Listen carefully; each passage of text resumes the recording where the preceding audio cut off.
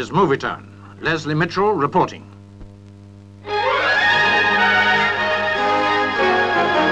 The Smithfield Show was first held in 1799. The story of the show is the story of British agriculture. We've come a long way since then. Instead of giant beasts weighing almost 2 tons, size is no longer the criterion. The average weight of a beef animal now is around half a ton. The record entry of over 500 cattle illustrates the quest for quality which has been reflected at Smithfield for over a century and a half. Altogether, the livestock entries number more than 1,600. Actually, we're just good friends.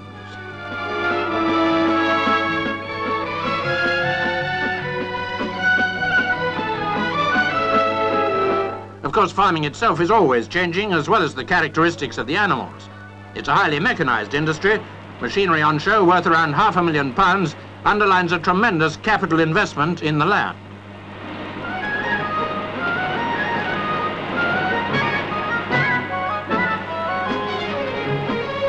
Among the latest ideas, a device for coupling a tractor to its implements without the driver leaving his seat. 4 new tractors from Massey Ferguson, the firm which revolutionized hydraulic systems for farm machinery.